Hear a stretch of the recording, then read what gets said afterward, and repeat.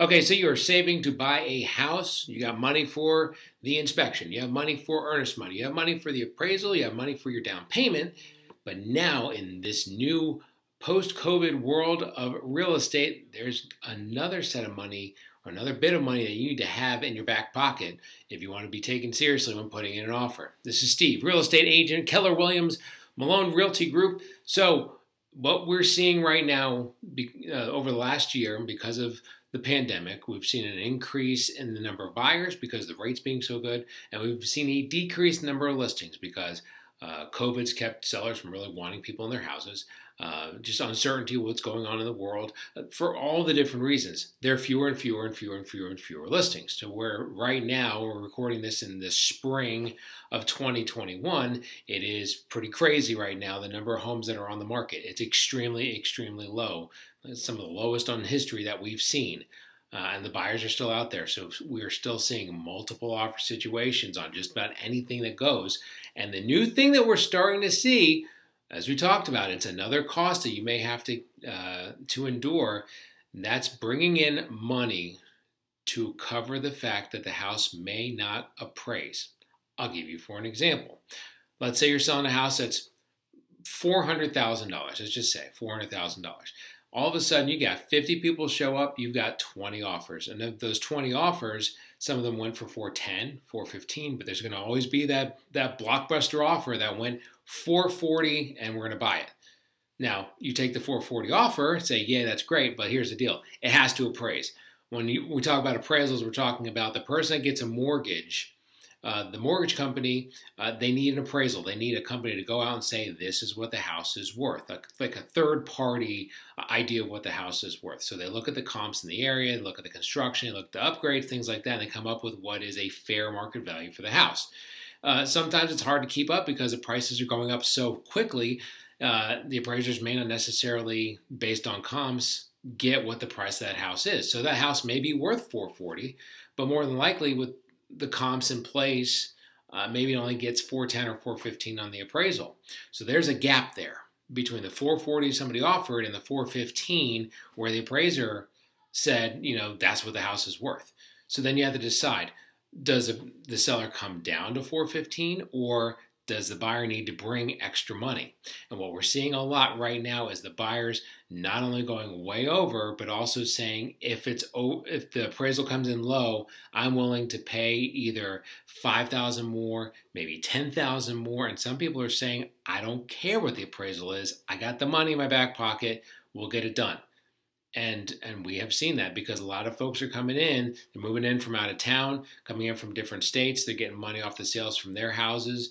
Spots like New York and California that has a higher price point, so they have a little bit more cash to spend. They're coming in here, and they've got that money to go forward. So if you are a person who's in a position of you just have enough money for putting the money down on your house, for paying for the closing costs, for paying for the inspection, for the appraisal itself, putting down earnest money, you may not have that extra. Oh yeah, and on top of that, another $10,000 just in case it doesn't appraise right.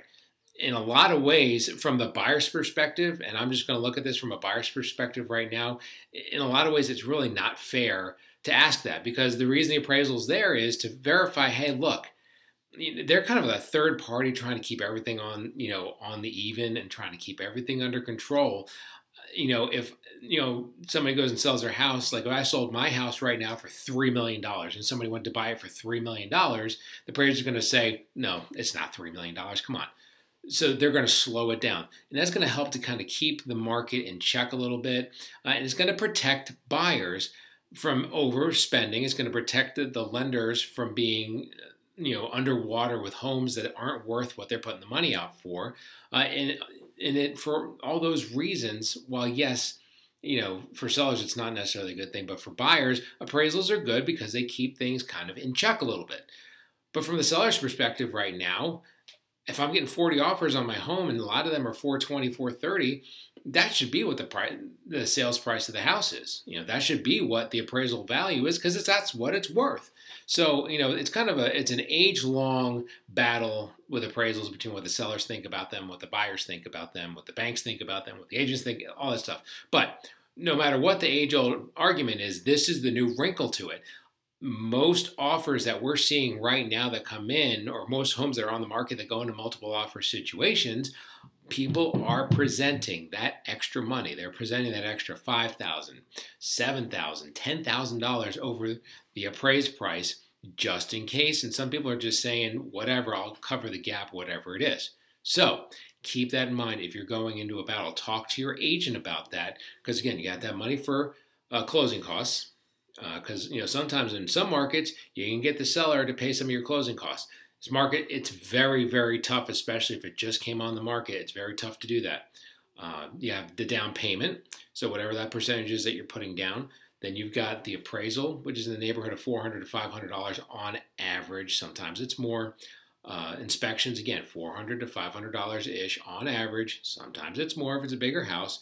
And you've got earnest money, which is typically, on average, 1% of the sales price. That goes towards you and towards your closing, but still, that's cash that you've got to put up front. So keep that in mind as we're going into into the summertime. If you're thinking about buying a house, that is something you're going to have to keep an eye on.